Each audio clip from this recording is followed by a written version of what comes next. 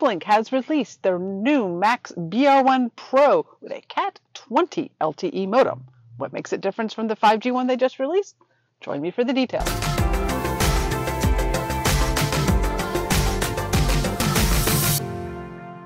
Hi there, I'm Cherie with the Mobile Internet Resource Center.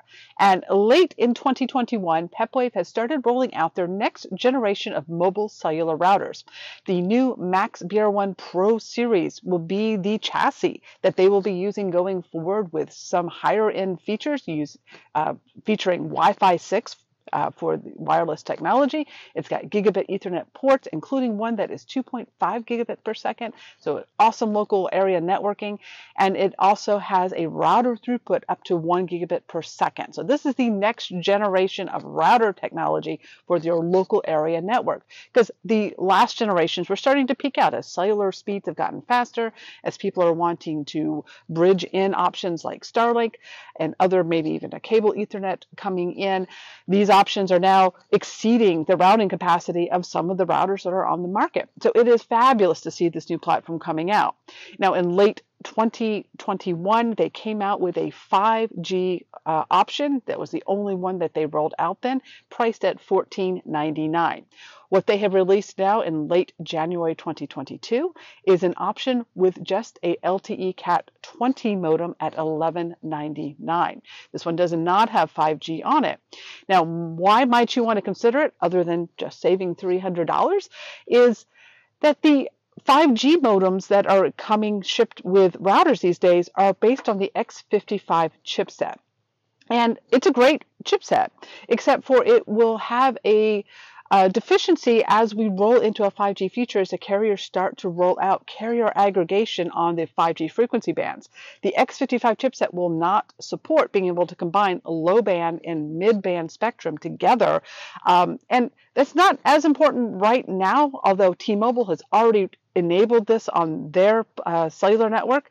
But as AT&T and Verizon go forward and they start rolling out more C-band spectrum and mid-band spectrum, and they start doing carrier aggregation, in a year or two, you're really going to probably want to have that feature, and that will be what makes a modem future-proof for 5G. The X55 shipping now will not have that. So it'll be a great modem for a while, but it's not going to be something, it'll be something that a lot of people are going to want to upgrade in the future. So for those that still want to wait on 5G, which is what we do advise for cellular routers at present time, is this new MAX BR1 Pro with the LTE Cat-20 modem is going to be a great option that gives you all the local area networking benefits of the new chassis that Peplink has, without having to go full in with 5G yet. So LTE is going to be around for many years to come. It's still going to be a viable solution, and this Cat-20 modem is the pinnacle of LTE technology. So this is a new option from Pepwave. If you're looking for a single modem router, this is their newest generation chassis router. This is a great option. We have one installed here. This is actually the 5G one that came out late last year. We're not going to be getting the Cat-20 version because the only difference is just the absence of the 5G chipset, so we're able to test everything here remotely. But our friends over at Mobile Must Have, who did provide this one, does have the Cat-20 in, and they are giving some feedback as well on that, and they'll have their videos out as well. So there are now two options out, the 5G at $14.99 and the LTE only at $11.99. And of course, that 5G one will fall back to LTE as well if you don't have a 5G signal or plan that supports it. If you are confused on the different router options that are out there, because there's also the transit line, which gives you options for dual modem setups with Pepwave, as well as a bunch of other ones. We did just release a video for our premium members, our mobile internet aficionados who make this all possible. We have produced a new video for them going over the entire Pepwave mobile cellular router product lineup that we are recommending, to give them some pointers and tips on how they should choose the right router for them. So if you're a member, go check that out in our Pepwave product overview.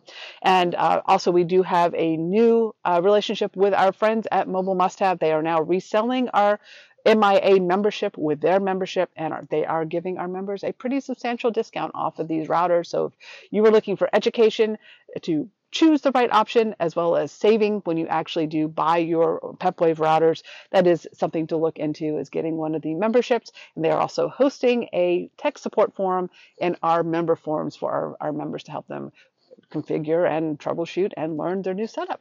So that is the latest with Pepwave. We are expecting a lot more changes in their product lineup in the year ahead, and we will keep you updated as that comes about. These videos are brought to you by our premium members, our mobile internet aficionados. They make it possible for us to track this news and create these videos. If you like this video, please give it a thumbs up, leave a comment, subscribe to our channel, or better yet, consider becoming a member yourself.